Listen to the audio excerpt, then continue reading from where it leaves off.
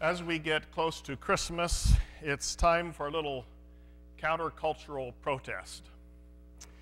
And no, I'm not going to say, put Christ back into Christmas. I'm really glad this sanctuary does not have little red heresy alert buttons installed in the pews, because you might all be reaching for them now. Brace yourself.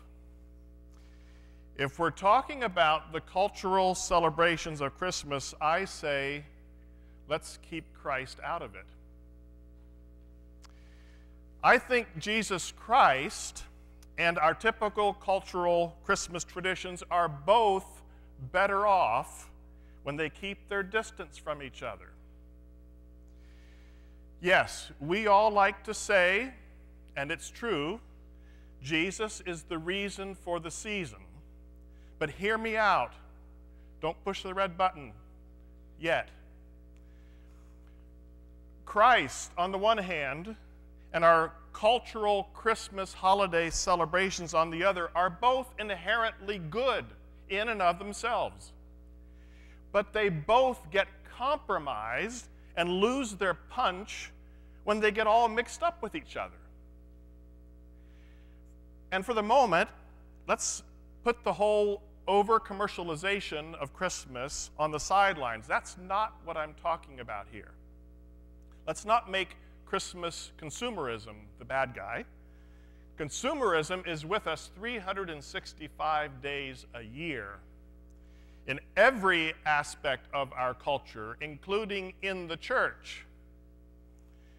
It's the water that we all swim in all the time. So even if we could take consumerism out of Christmas, it wouldn't go away. That's like attacking a tall thistle growing in your yard by whacking off the top 2 inches. Yeah, that'll do a lot of good.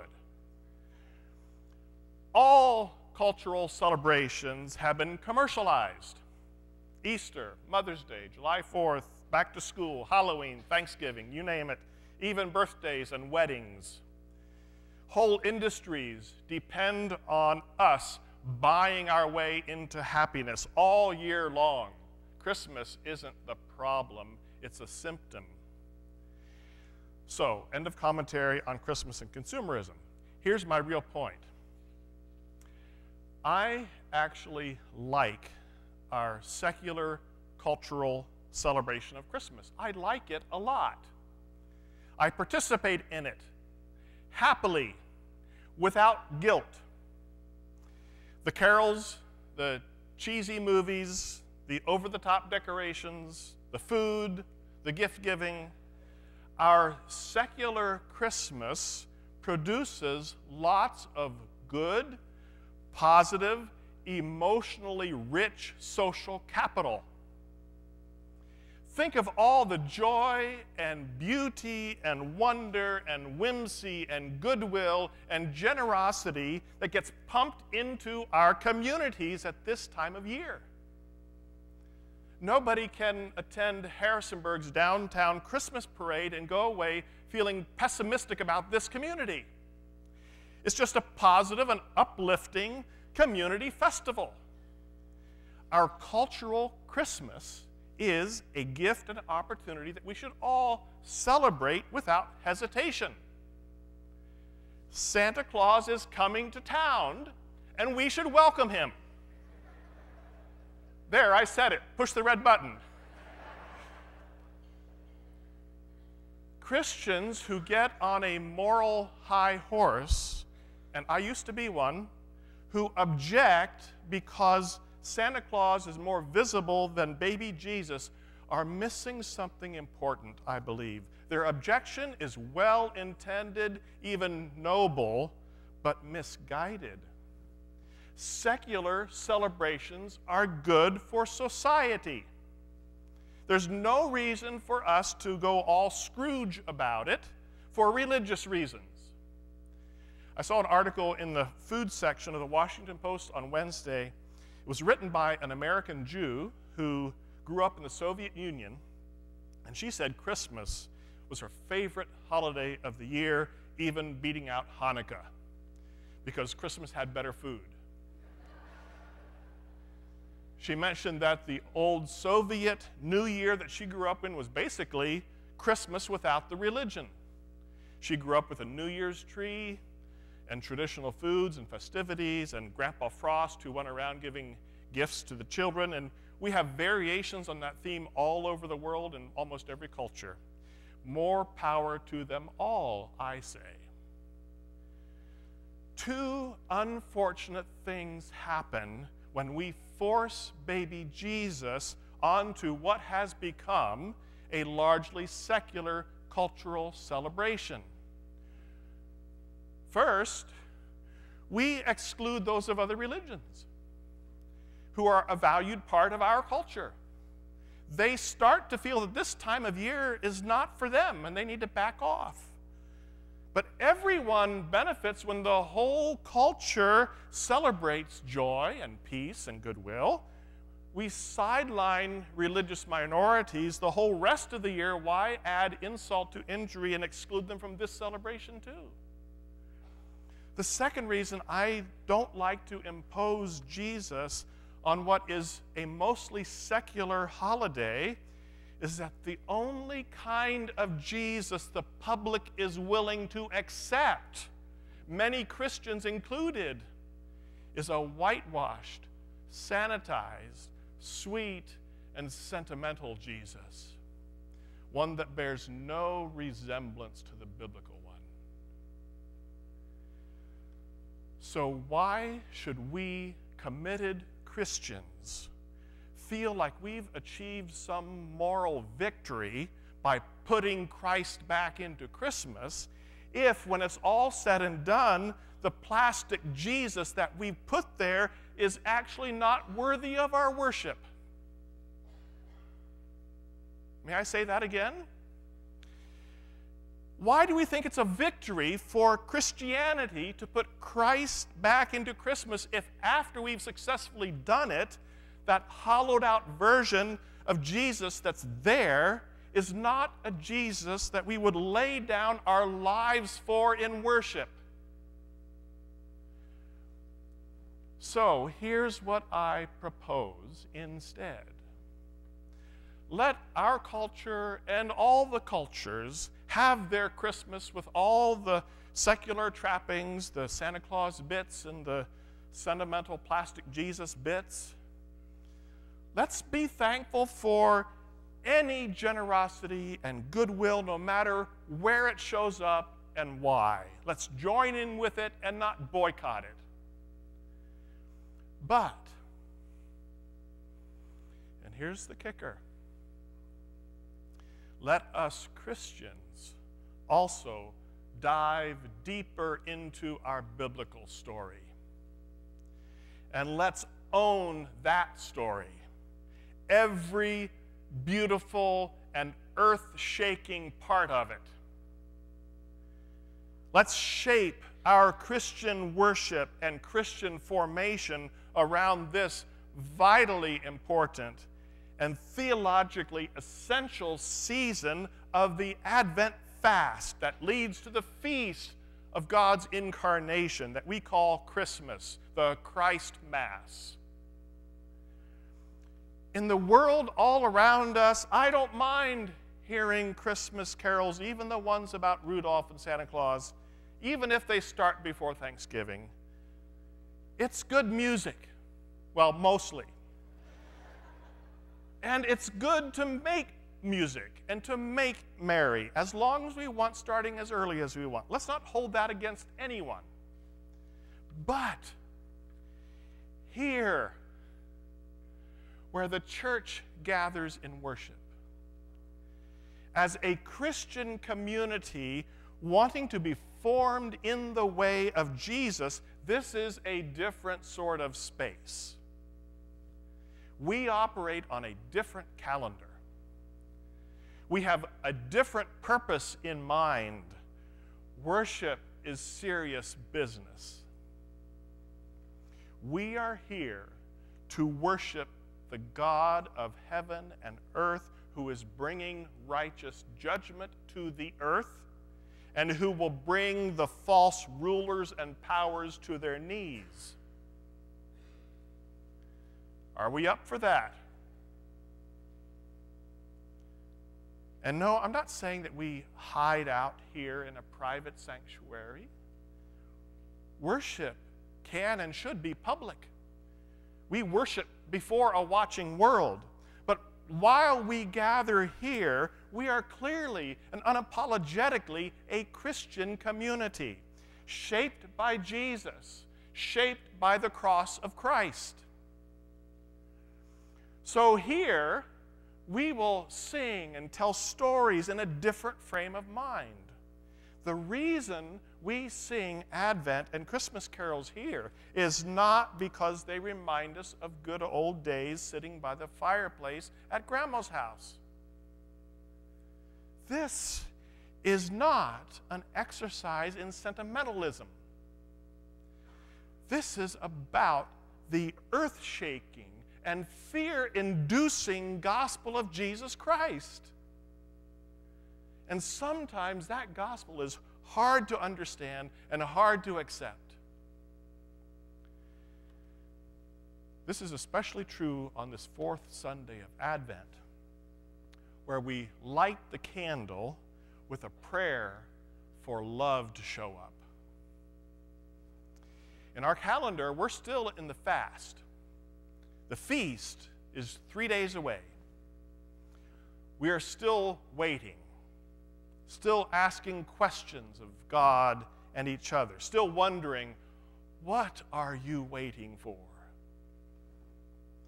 And today we have a story of love showing up in a person and form outside of our control. It's a story of Emmanuel, God with us. That name, Emmanuel, was given to a child awaiting birth in 2 of our scripture readings today, in stories set in the same region, same ethnic group, but 700 years apart. First, in Isaiah 7, as a sign to King Ahaz of Judah, to his people who were besieged and oppressed by the Syrians. And then in Matthew 1, as a sign to Joseph and his people besieged and oppressed by the Roman Empire. Matthew's version of the Christmas story is different than Luke's. Whereas Luke gives us lots of picturesque details about shepherds and stables and heavenly choirs and such, Matthew is spare with words. It mentions almost in passing that Mary bore a son and he was named Jesus. But Matthew uses lots of ink in the verses leading up to that to tell us about Joseph's fearsome dilemma. Without going into details of first century Jewish laws about engagement and marriage, suffice it to say, the news that Mary was having a baby was, for Joseph, a moral crisis of huge proportions. It put Joseph's reputation at risk, but even worse, it would cause Mary, a vulnerable teenage woman, to suffer an even worse fate. Public disgrace and probably a lifetime of poverty. So Joseph decided to do the honorable thing, really a courageous thing, since Joseph believed that Mary was being unfaithful. He planned not to shame her, but break the engagement quietly. But an angel appears in a dream to Joseph and says, "Don't be afraid. Take Mary as your wife. She was conceived of the Holy Spirit." So Joseph takes an even greater risk, steps into the great unknown, and completes the marriage arrangements as directed. This is the hard and costly road of faithfulness that Jesus would later teach his disciples about, but here it's being modeled by Jesus' own earthly father-to-be, Joseph was willing to act without his questions being answered. Steve Garness Holmes, a United Methodist pastor and poet and blogger in Massachusetts, just posted a poem that he wrote about Joseph a few days ago. Thanks to Ken Nafziger for pointing me toward it. And here is the poem, titled simply, Joseph. Listen to it not only as a word to Joseph, listen to it as words to us who are also asked often to take leaps of faith in times of darkness and dread and uncertainty. Joseph. The question is not whether you love her. The question is whether you will marry her.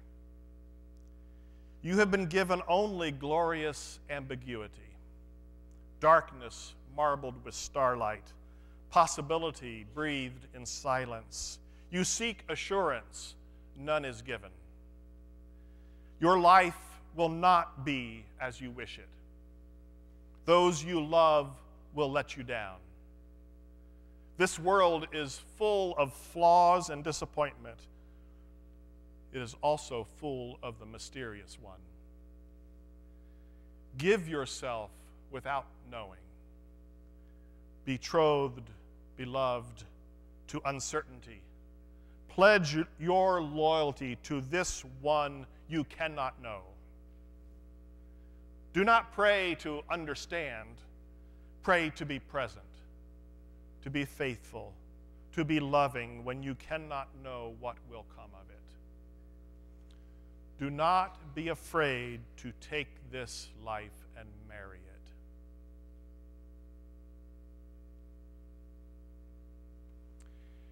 Maybe that, sisters and brothers, should be our new mantra. Do not be afraid to take this life and marry it. Daily, we are asked to walk forward in life, forward into ambiguity as followers of Jesus.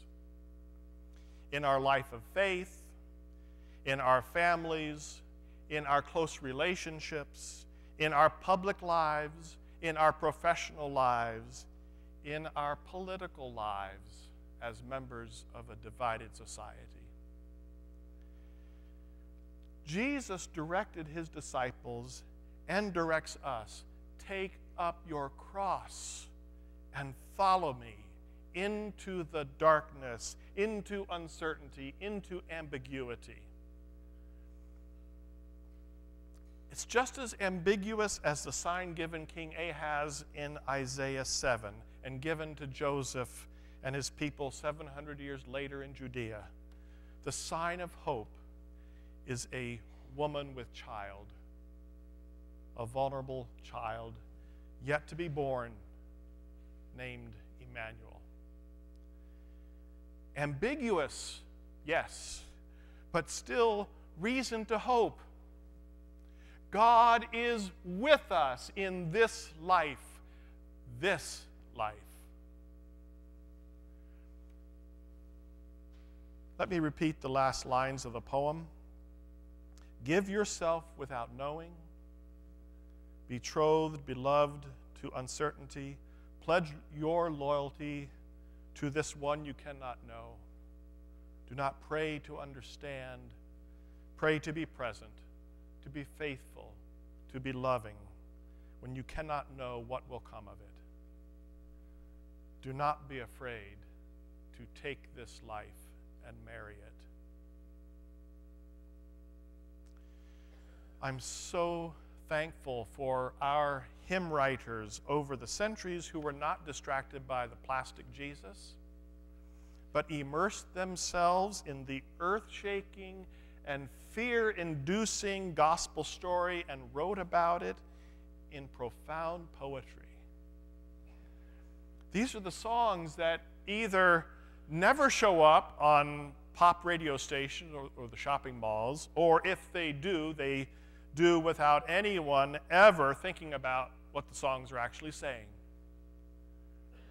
I'm glad we have a place like this place where we can come together, a place that's not satisfied with sentimentalism, a place to join our voices and our minds, and a place to sing this faith that not only challenges our own complacency, but that truly threatens the power of politicians in Washington, the power of Wall Street, and every other false or temporary power that our culture bows to.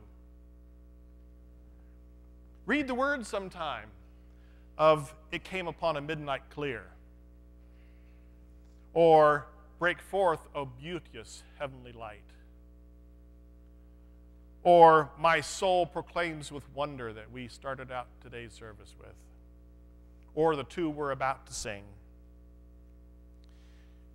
So, this bulletin design, where is our hope? Where is the source of our peace? What brings us joy? Where will love show up? In a helpless and hungry child who in Mary's lap is sleeping. Let's sing as Ken directs us.